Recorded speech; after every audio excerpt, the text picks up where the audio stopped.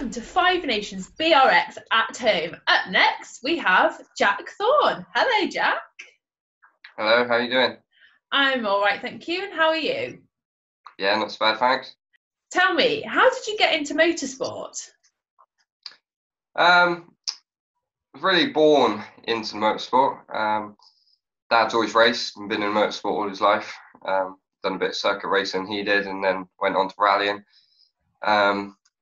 And then actually at 3 days old, I was carried by Colin McRae's Subaru team in Wales when it is the Wales GB. The year he won it. So yeah, not that I remember much of that, but I've always had a big motorsport background. And then when I was 7, I went into karting. Dad retired from racing when I was 7 to be able to fund me the best he could. And yeah, kept going from there through karting for many years, done British Championship several times karting. Then I took a break out from motorsport, and then we went to Linden Hill and watched the Mayhem weekend of Rallycross, my first ever Rallycross event I'd been to watch. Followed it on online a bit, but nothing up front like that. And yeah, fell in love with it immediately. So went home and started building a car basically. Dad built a Super 1600 for me, a Citroen C2, and then the following year we come out in that in Rallycross, and we won the Super 1600 championship that year. So, and then yeah, here we are now, and Dad's hating every minute of getting me into motorsport, I think. Very expensive sport. Yeah, definitely. So you won the 2018 British Rallycross Super 1600 Championship, as you just mentioned. I mean, tell me how that felt. Was that a really proud moment in your career? Yeah, it was. It was, cause we'd done that in the Renault Twingo, which was a new car to us for that year. And we had serious engine failure, which we changed engine builders, but obviously it took some time to get that sorted. So we had to bring the old car out mid-season, which we still managed. We brought it out to pick up points really, but we still managed to win. So it was really, yeah, it did help a lot. I think I had a DNF from when the engine let go in the Twingo. So we was on the back foot and it went down to the last round. So it didn't go all our way throughout the year. Definitely didn't. It's far from that. At home, behind the scenes, at track, it may have seemed different, but at home, it was a lot of sleepless nights and 24-hour stints in the workshop to make it all happen. And yeah, when it did finally come together, it was, we could breathe. And you mentioned there about all the work that goes on behind the scenes. So how much preparation goes into you as the driver and your car as well for each race weekend? Me as a driver is really, so I'm the main one on the cars, getting them ready at home with Dad, but I put in the majority of the labour. A lot, so I don't get any time for fitness or anything like that, because when I'm not working on the race cars, I'm still in the workshop doing my day job, working on other people's cars. So I literally never get time to go out and go to the gym or anything like that. So as a driver, for fitness, not a lot, but for is in terms of behind the scenes of getting the cars ready, endless of hours. I was brought up, the car would never leave home to go to an event if it's not 100% ready. If there's any doubt about anything, we wouldn't go. As simple as that. Because enough can go wrong with rallycross cars at a meeting without turning up there worrying about one already. So there's a lot of work goes into the cars, especially a supercar. And you mentioned supercars there. You're intending to drive your Ford Fiesta in supercars. Tell me a little bit about that car. Yes, and the new car to us that we bought from JC in Sweden, we bought that at the end of last year. We did go out and have a play in it last year at Linden Hill, and it went very well. So I tried supercar in 2016 with a car which was the most unreliable thing I've ever met.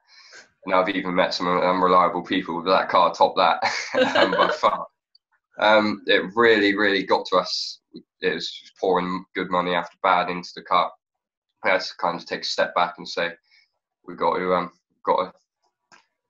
walk away from it for a bit. So we gave up on the supercar, which is not within me or Dad or any of my family really to give in to anything, just keep digging deeper and deeper. But that got ridiculous. So yeah, we went back to Super 1600, and then we bought this new supercar, new to us, end of last year.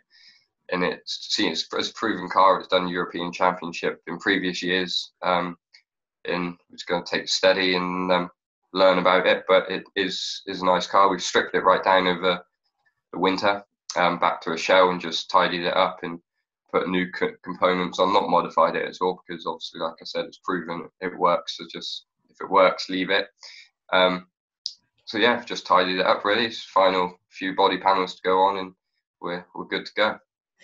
And last season you went off racing around Europe, but now you're intending to come back to Five Nations BRX.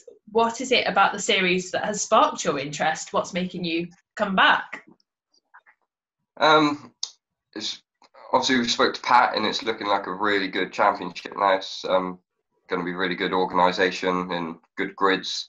The events should run nicely for the supercars. The layout he has in mind for them. So for all the classes, really, what he's done, even if I was to go back to the 1600 with the Magic 1600s, that's going to work really well as well. So there's lots of paths that I could take within the Five Nations now, but supercar is the one I want to do and what we are fully committed to doing. So that's the main one, and it is looking like it's going to be really good for that. So it would be this year would have been a good year, but when it gets going, it is going to be really good.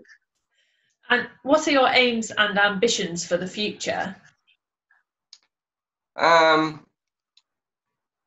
I went off around Europe last year. That was a big thing for me to do that. It's just a family, self-built, little, small team. So that was a massive thing. So that was a big achievement already. But to go on to supercar and attack it fully, like we plan to now, that is again another big achievement. So for the future, I'd really like to get the Five Nations British Rallycross Championship title.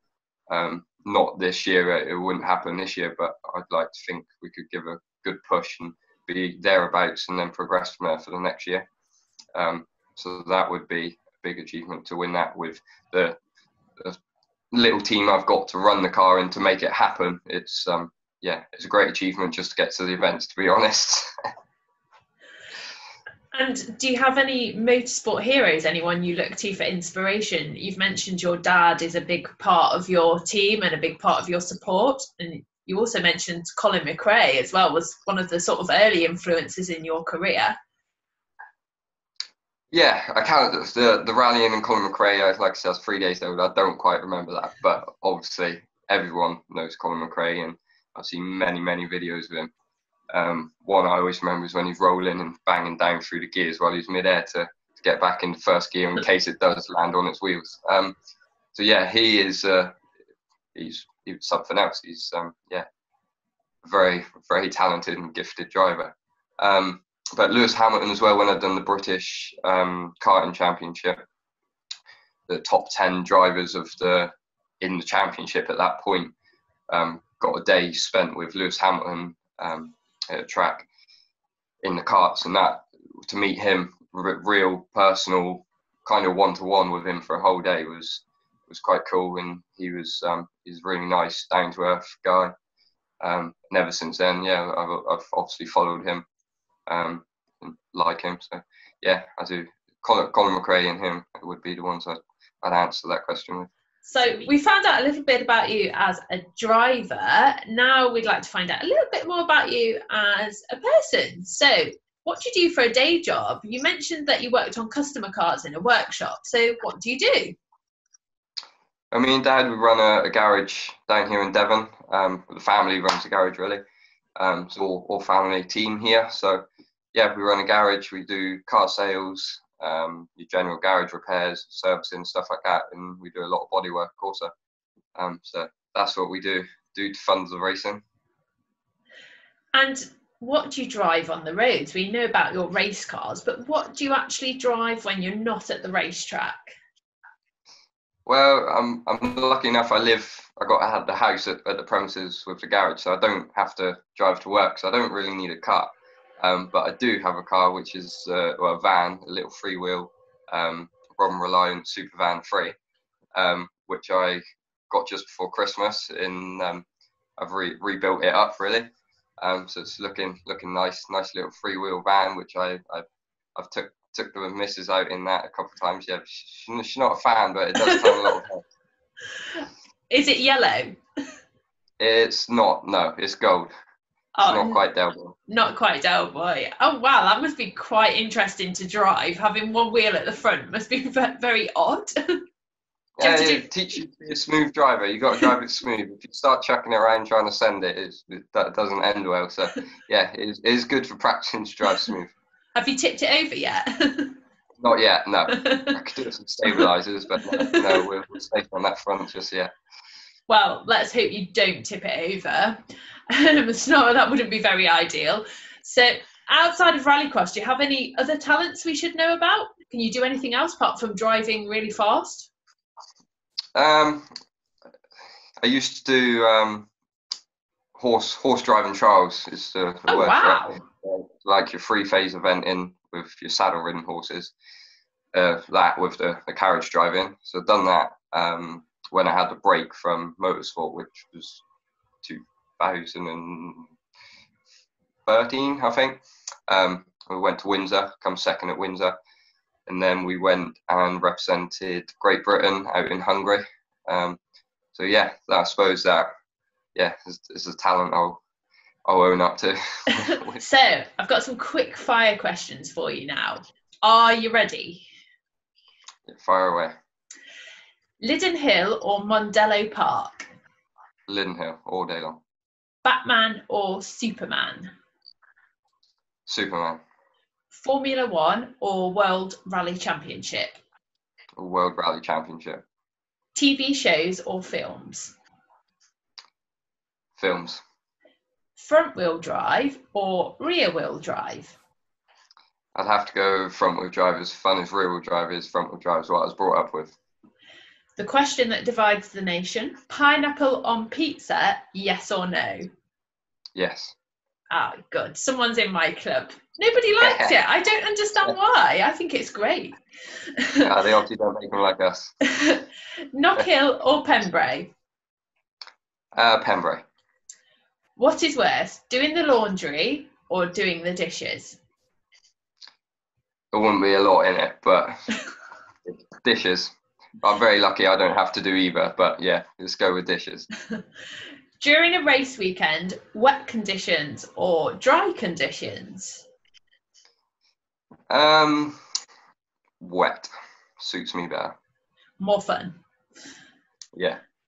Dogs or cats? Dogs.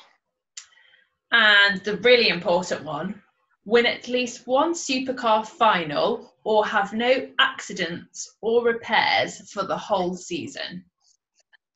Win one supercar final.